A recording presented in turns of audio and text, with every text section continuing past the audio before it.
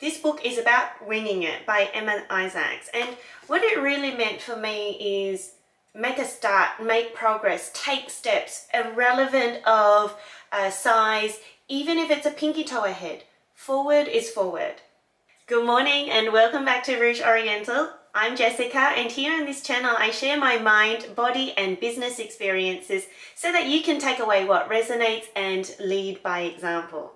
So today I'm going to share with you a book review on Winging It by Emma Isaacs. Now, excuse all my notes. So I picked up this book when I was battling with my mind about whether to get started on YouTube, you know, the hows and whens and all of that, and also whether bus theory was going to move ahead and what the flipping Fruit Loop I was going to do with myself in terms of as a career or as a life path.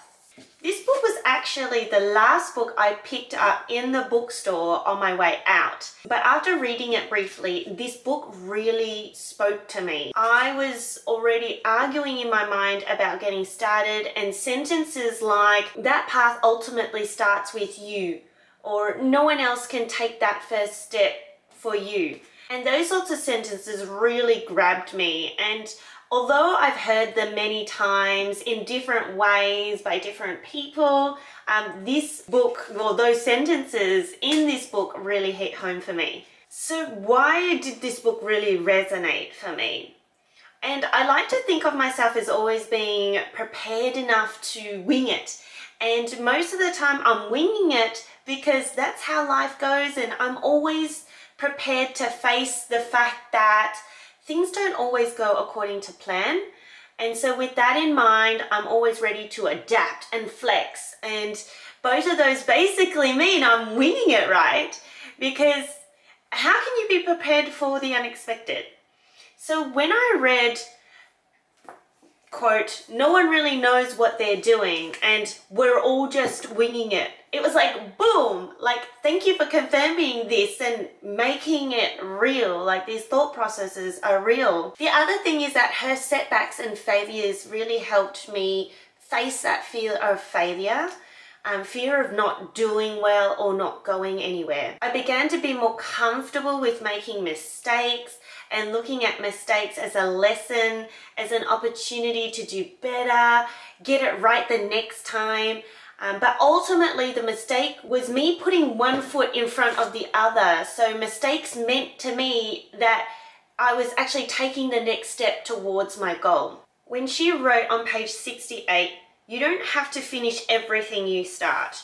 So that was another thing that really resonated for me. This again pulled in the previous idea of mistakes and it put it into another perspective. I was always thinking that committing to something means to go all the way. But with her line or her idea in my mind, I was like, yeah, I can stop here and change course. You know, just because I've come so far doesn't mean that I have to keep going on knowing how miserable and sad and regretful I will be if I continue down that path. And I always tell myself, you know, there will be signs along the way. You know, perhaps, maybe again, all these mistakes or failures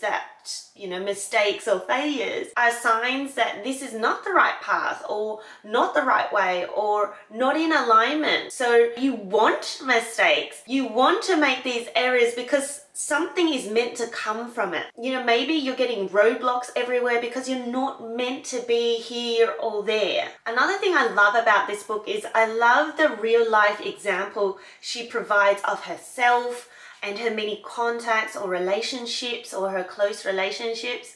There are a combination of quotes and stories, examples. So you really get taken inside the minds and lives of people who have made it. During the time I was actually reading this book, I was growing spiritually. So there were a lot of examples and explanations that I was able to connect or apply my spiritual learning or journey to the experience or to the advice. For example, on page 11, she goes, when you wing it, you learn how to trust yourself.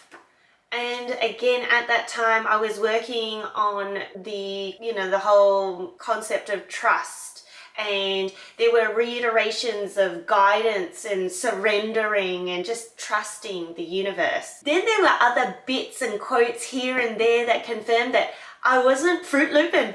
As it made me realize that the way I've been thinking, you know, there are people out there that think like this too. So for example, on page 13, Brian Chesky, co-founder of Airbnb, once said, "Live and think like a child." And there was more to it, but you know, I've been convincing myself to think like a child for a long time, just to motivate myself to make a start. Because, you know, like children, they don't think about all these different things that we as adults think. They just, if they want to do something, they just make a start. And at that point in time in my life, I needed that motivation. And to read that somebody thinks like that, or read to somebody that would give that sort of advice, was like just really good to connect with. So to add more love to this book, there are a lot of like practical lists of questions or actions or advice in the book that like I could really use again. On page 12 is, you know, a list of what winging it sort of means. Winging it means saying yes and working it out later.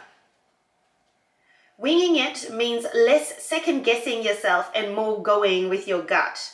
You know, and again, like when I was applying my spiritual learnings to it, I was like, you know, your gut feeling is really your intuition, right? Winging it means more time for going with the flow and celebrating the unexpected. So again, although like a lot of this you could probably find in a lot of different books, but it was just the way that it was written and explained, and the way that it was just put together, and maybe perhaps it was Emma herself, that I was able to really connect with the words and experiences.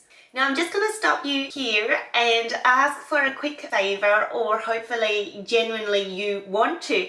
But if you are finding this video helpful, I would love if you could just give it a thumbs up. And if you think that this sort of content is going to resonate with you and benefit you in the future, please click the subscribe button and the bell, and then you will get notified when I post new videos or content. So let's keep going. So I categorize my main takeaways into like 3 sections. The first section being mindset, so how to lead your mind. She really gets to the point and addresses those mindset battles and provides solutions in a way that really resonated with me. There were like practical checklists or activities that you could implement straight away, you know, question examples that you can use to find or lead your passion. The third section is what I would call leading a business. But for me, I will come back to that section when I am at a company stage, or where I have a team of people, not just myself. But I read it anyway. But yeah, most of my markings or value I gained in the sections are in the first half of the book. So what did this book do for me? I think I broke down a lot of barriers, and a lot of those barriers had to do with perfection. You know, being the perfect image to your family and your friends, or you know, just trying to make people, you know, be proud of you, I guess. And as Breen says on page 86, courage starts with showing up and letting ourselves be seen. And this again is something I really needed to hear at the time, and I sort of still need to hear it. Yeah, so with that in mind now, I've taken away from the book, and now I have made a start on social media and on Instagram and on YouTube and TikTok and that sort of stuff. So look, honestly, if you're a mum who's feeling stuck in life or in purpose, or you're stuck in your decisions or not knowing when to start on your passion, this book could really help. It's really motivating, it's real, it's practical and inspiring. So Emma is a mum herself, and so her mum experiences and thought processes are like inserted throughout the book, and it's just good to know that being a mum doesn't mean the end of our passion or purpose. You know, a purpose other than keeping our kids alive and happy. All right, time to go now. So have a great morning, lovelies. Show up to your mornings bright and strong. because this morning we get another chance to better yesterday, whether that's a better smile, we laugh better, enjoy our coffee better, you know, you get it. You know, I would really appreciate if you found this video helpful to give it a thumbs up, and also if you think my channel will be beneficial or entertaining to your leadership life in the near future, please click the subscribe button and the bell so that you'll get notified when I post new content. And so again, till next time,